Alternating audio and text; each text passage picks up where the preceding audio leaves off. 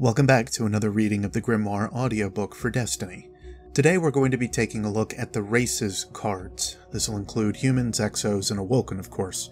We're also going to include the ghosts cards in here, as they're a little too small to include on their own video as their own section.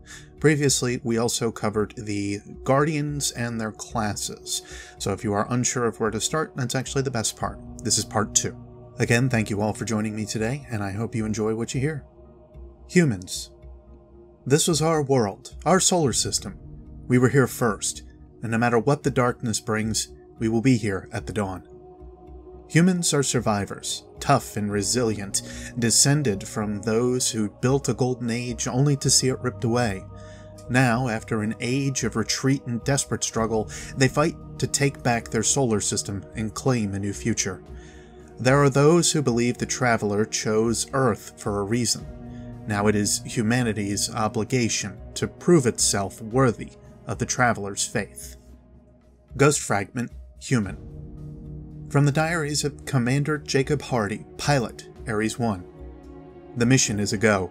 Crew of 3, Mihailova, Chow, and myself. Immediate departure at the next home and window to Mars. The MREs and return ship will chase us out. How do I feel? I said at the press conference I felt privileged. Historians will read this diary, but it won't take their insight to tell the world that I'm terrified. It's the human reaction. What I wish I could convey is the exhilaration. That's the biggest thing. I'm not a spiritual man, but I've always believed there's something transcendent about spaceflight. Something pure. We go out there because we can. Because it's who we are. Now we go because we have to. Because the unknown came to us. In 14 months, we'll be face to face with it, and by the time we arrive, it should be active again, just like it was active on Jupiter and Mercury and Venus. I wonder what happens if it doesn't stop at Mars. I wonder if it'll leave us there in the sand and come to Earth, and do here what it's done everywhere else. I hate that we're carrying weapons. I understand the necessity, but I hold to my belief. There's something beautiful out there. It's up to us to reach it. Ghost Fragment, Human 2. From the diaries of Commander Jacob Hardy, Pilot, Ares 1. Everybody asks about the words. The truth is, I'm not much of a poet. Ares 1 didn't leave us with bandwidth for anything except blunt competence. We came in perilously hot, trying to select the landing site through the chaos of thickening atmosphere and turbulence that bloomed off the target. A 20-minute round-trip, light-speed delay to Earth meant we could only count on ourselves. When the number 3 engine went diagnostic during the second course correction, I thought we might go catastrophic. But Chow brought us in. Mihailova brought us in. I just flew the ship. The Ares 1 excursion vehicle was built for thin winds and icy dust. We came down into a storm. The breath of God, a ripple of change rolling down off the artifact. We aborted on 3 sites, and finally I took us into powered hover and brought us down on reflexes and instinct. Then we ran the checklist, suited up, and I left the vehicle. There was a script, and it's true, I botched it. I got my boots down and I made the most famous guffaw in human history. Said the first thing that came to mind, a warning to the others. We're walking into a rising wind. I didn't mean to say anything immortal. I just thought it'd be useful to know. Ghost Fragment, Human 3. From the diaries of Commander Jacob Hardy, Pilot, Ares 1. The hike from Ares 1. You've watched it. Everything was recorded. I think you can get it in full immersion now and fly around like a hummingbird. I'll add what I can. The route was planned. We all went together. The CEV and Ares 1 itself had enough automation to go home alone in the event of crew loss. Whatever we'd find at the artifact, it needed the human element. We carried rifles. They made us heavier and slower and probably less safe. I think the argument about the rifles can be left for another time. What's important is, it turned out well. Look at me. Look at us. You're talking to a 90-year-old man. A 90-year-old who's never been sharper. I'm miles ahead of every cognitive benchmark. What's happened to me is good. What's happened to all of us is good. When we crested that rise and made visual contact with the artifact, I don't think any one of us dared dream that it would end this well. We went to Mars at the cutting edge of human civilization, and it wasn't our weapons that won the day. It was our ship, our training, our camaraderie, our belief that if we just reached out to the universe, not to grasp for profit or security, but with an open hand, we would be elevated. We were right. That makes me so happy. To this day. Ghost Fragment, Human 4. From the diaries of Commander Jacob Hardy, Pilot Ares 1. 3 human beings stood on a high ridge and saw the shape of the future. Saw rain strike a millennia-old desert. Felt the air sweeten with oxygen and warm water and the beginnings of life. I am sometimes asked if I felt something die, the end of the era of human self-sufficiency. I don't know how to answer that question. I do know that I was changed. Nobody could experience that kind of wonder and remain unchanged. The decades since have proven that to me. I knew I'd never fly another mission like that. I recognized the need for a new love. That's why I threw my fresh cognitive skills into understanding the Traveler. How can one entity so quickly and utterly remake an entire world? 50 years later, I'm conversant in high mathematics, particularly topological thoughts and the slippery irreality of light. I'm involved in a project to study the Traveler's terraforming actions right now. But I still enjoy the interviews. I like going back to that mission. It makes me unspeakably happy to see how well it all turned out, and it makes me happy to remember I was there. Ghost Fragment, Human 5. Hope. Hope. And standing with strangers. That's what I remember. Hope churning beneath my skin, assuring me there was a place besides this place. A realm that would nurture us, not kill us. The earth was ruined. Chaos and madness and death. We were standing on the earth, where I am now. But why am I still here? It was my turn to leave. I remember. I was waiting with the others like me, and the ships would soon take us away. But to where? Where was this hope? I must have known. There had to be a name, coordinates, except all of that is forgotten. Other than my absolute conviction in salvation, nothing remains. The Traveler. I remember that now. Which was what? I don't know. Something's stolen my words, the imagery. But I still remember what it promised us. The universe. Yes, creation held in our hands. But it was here for a reason.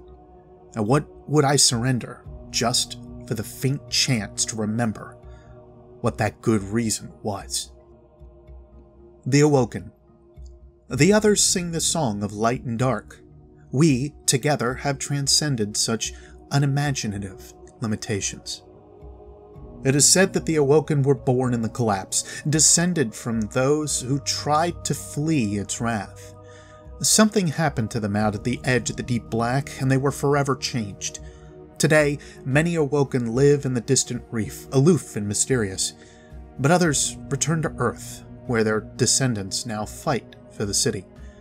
Earthborn Awoken who venture out to the reef, hoping to learn its secrets, find no special welcome from the reclusive Queen. Ghost Fragment, Awoken.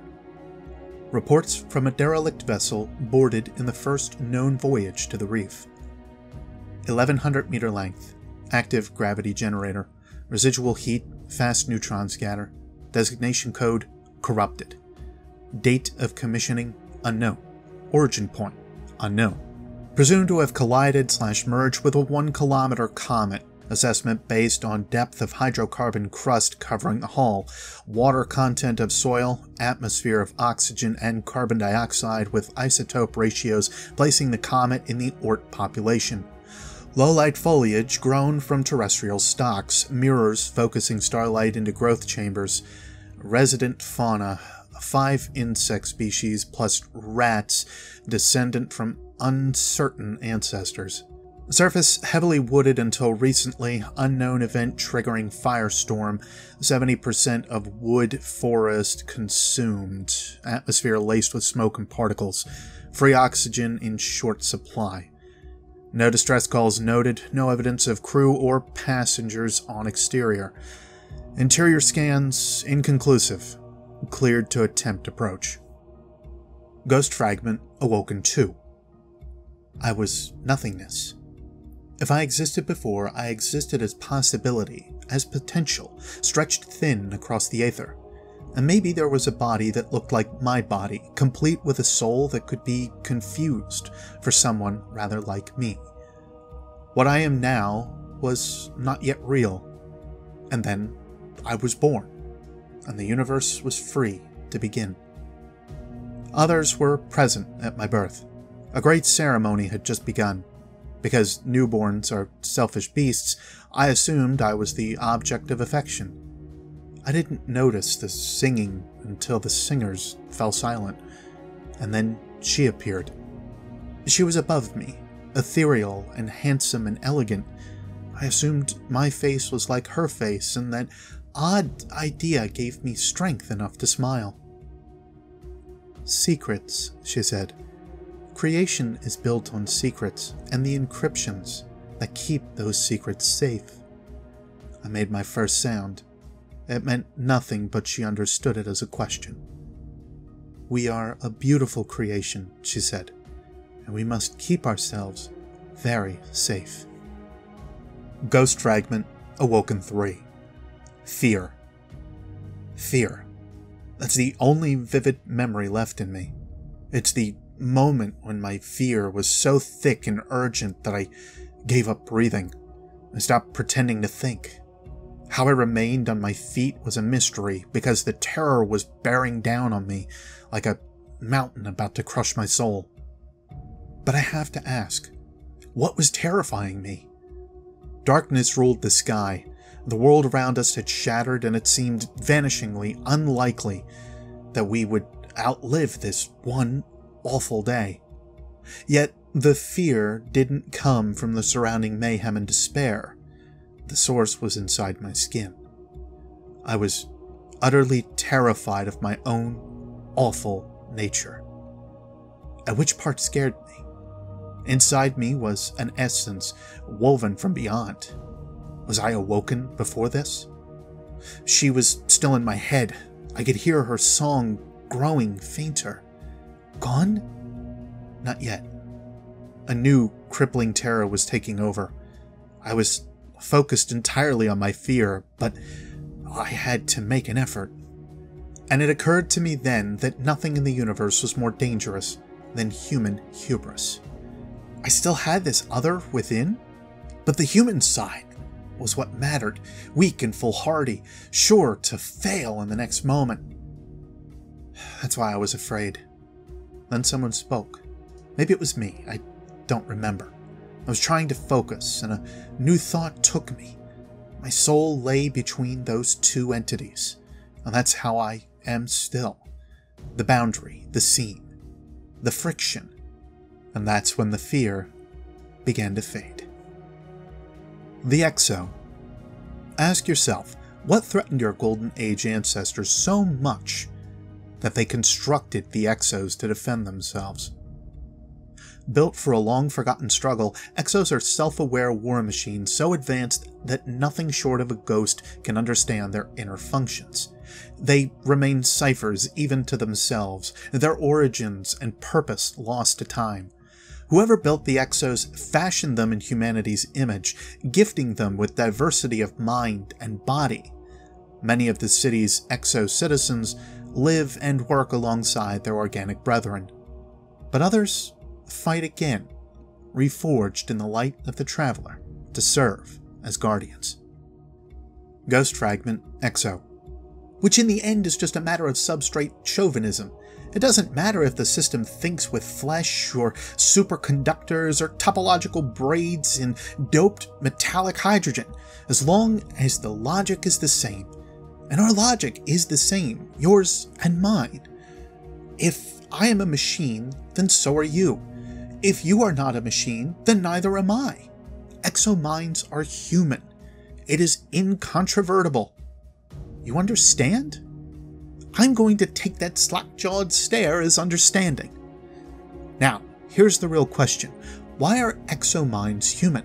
What's the design imperative? Why does a war machine, yes, absolutely, I am a war machine built by human hands, and you are a survival machine built by the engine of evolution. Don't interrupt me. Why does a war machine have emotions? Why should a war machine have awareness? These are not useful traits in the battlefield. Don't flatter yourself. They are not useful. So why should the exomind mimic the human architecture so closely? You know what I smell on you? I smell the stink of anthropocentrism. I think you think that there's only one way to think. That's why the exomind is so human, you presume. Because all higher thought converges. My friend, you should meet the Vex. There is nothing human in them. Now, this is what I believe happened back in the time before any exo can remember. It explains everything. I think someone wanted to live forever. Ghost Fragment Exo 2. Hi, thanks for your interest. I'm recording this for posterity. Warlock Thanatodots die and come back with insight. I'm going to attempt the same process to get at buried memories. Specifically, I'm going to fire a charged particle beam into my head and see what comes out. We exos have been around a very long time. I want to know what's in there. My ghost is standing by to repair me. Okay. 3, 2, 1. Stag, Echo 6, Sword, Sierra 9, Serpent. We are falling into the world. Everyone is on fire. There's a ship above us, but it's coming apart just like a flower, alloy and fusion flash, pierced through and through. The voice says, atmospheric interface, trajectory nominal. Rabbit 2-3, you are outside the window. I think I am the voice. I can see the whole earth below me, and the sky we are falling out of is black without stars. Ghost, shoot me again. Rapid 4, Rampart 4, Ratchet, Tango 80. We are on the ice. This is elsewhere in Elsewhen. There is a mighty aurora, and it is reflected in the ice, so I walk between two fires, although the one below is cracked and full of corpses. I have and am a weapon. Up in the sky there is a hole in Jupiter, and it tears at me when I look at it. It tears at me. It is hungry. Maybe the hole is not in Jupiter, but in me. Crown, Castle, Candor, Cobalt, Coral. Ghost, bring me back. Serate, Sulfur, Anathema, Amber, Actual, Aspen. Ghost, bring me back now. Ghost Fragment, Exo 3. Shame. Shame. Did I ever suffer exhaustion? Someone asked the question, or maybe I asked it of myself. Then it looked at me. This moment was real. I told it what every exo knows. What can't touch you has no strength over you, and there's no place for fatigue to latch on to me. But shame is a different affliction. I'm a soldier. I was forged by hands and forced into the role of a warrior. According to my scars, I fought and fought. Besides bits and flashes, every battle has been forgotten. But I've this clear, awful sense that others died. In my unit, every soldier was killed except for me. Yet despite 1,000 chances to be shredded and scrapped, here I stood, no weapon in my hands, making fists out of habit, but with nothing to hit. I'd fought to save the Earth. That was my sense of things. But our world was collapsing around us, and every soul was doomed. Even cockroaches and microbes would die. And being an expert in the art of losing battles, I saw no ending to this battle but another loss.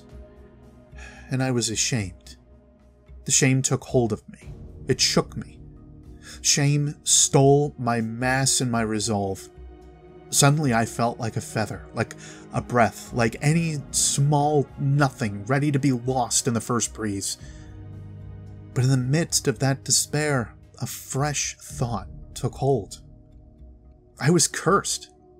And do you know what a curse is? It is stubborn. A curse delivered by the gods will hold you when everything else is given up on you. And it was obvious that survival was my eternal curse. 1,000 battles, and how many were won? Judging by the evidence, none. And that's why the shame was chewing at my ceramic guts. But despite the horrific losses, I had endured. Closing my eyes, I forced my fist to open. "This isn't over," I said. To this enemy, to myself, to the wind threatening to carry me away. This war isn't done with me. Ghosts. In its dying breath, the Traveler created the ghosts, to seek out those who can wield its light as a weapon. Guardians, to protect us and do what the Traveler itself no longer can. The Speaker. Built from machinery and the Traveler's light, ghosts guide their guardian companions in the quest to reclaim our solar system. Every ghost seeks out its guardian among the ancient dead. The ghost serves as scout, librarian, and mechanic, waking ancient machinery and cracking alien codes. In the right situations, a ghost can even save a guardian from death. But ghosts are not immortal. As far as guardians know, every loss is irreplaceable. Dead ghosts. Battered and drained of their light, these ghosts are, nevertheless, valuable for the information they preserve. Their recovered memories may well prove vital to the city's survival. The problem of dead ghosts troubles the city's scholars. Are new ghosts still being born, or is the number of ghosts dwindling? Will there come a day where no more remain, an end to the rise of new guardians? If that day is coming, then the city faces a desperate race against time to heal the Traveler before attrition takes its toll. Ghost Fragment. Ghosts. Beyond. It is a place casting shadows and emotion. It's a real place, I know. One hot blue sun, say, and other suns too. 5? I like 7 better. What I'm recalling is a giant star with a family of 6 smaller suns, and you could spend days and nights counting all of the planets circling those suns, except there are no planets, not anymore. The powers in charge have carved up all the worlds and maybe a brown dwarf or 2 for good measure. With that rubble, they fashioned a topologically creative enclosure, a twisting of space and time sealed behind doors that admit only those who know the magic words. The bones of 100 planets have been cut smooth and laid out like a floor. A polished and lovely floor creating vast living spaces. A floor bigger than 10,000 worlds, catching the fierce glory of the 7 suns, for light, for food, for beauty, and nothing escapes. Not heat, not gravity, not even the faintest proud sound. It could be anywhere. It can live in the cold between galaxies, or folded up inside matter, near enough to touch right now. I remember it, and maybe it's exactly as I describe it. 7 suns wrapped inside magic, or it's something else entirely, perhaps. A place still fat with life. An abundance of sentient souls, some decent, maybe a few of lesser quality, and everybody stands about or floats about, or they bounce between dimensions. The point is that the residents of this hidden realm live inside a bottle so perfectly hidden that they can't see beyond their own borders, which shapes a mind in very specific ways. But beyond is their name for a mysterious, doubtful realm that they can't see, which is us, Of course. Ghost Fragment, Ghosts 2. 2 more scans and she could move on to the elevated grid. There wasn't really anything new other than the delta to sea level, but at less than 30% of the way through 2 raised to the 128 scans, even a distinction without a difference could feel like a brand new shell. Cassiopeia! So numb after months with just her own scans for company, she didn't even pick up on another ghost being this close. Obverse? Wait, I'm sorry, you're Obsidian! Wow, how long has it been? Well, I mean, I know, it's been 6.8 years, it's just an expression. Obsidian floated closer. That's okay, it has been a while. I guess you haven't found yours yet? Cassiopeia projected glumness. Not yet, but I haven't been looking on Mars for that long, at least. I'm optimistic. You should be. I was just at the city last year. A lot more of us are starting to find our guardians late. What's that? Cassiopeia resolved to run a full-range self-diagnostic before the next grid. 2 ghosts within 20 meters, and she didn't sense either one? Something was off. The new arrival chirped and spoke up. Hello, you two. I'm glad, Identity Obsidian, to see a friendly face. I haven't been myself lately. Obsidian looked at Cassiopeia. He read as nervous. She probably did too. I was beneath the blind watch for a while, along Siva Mem GH404. While.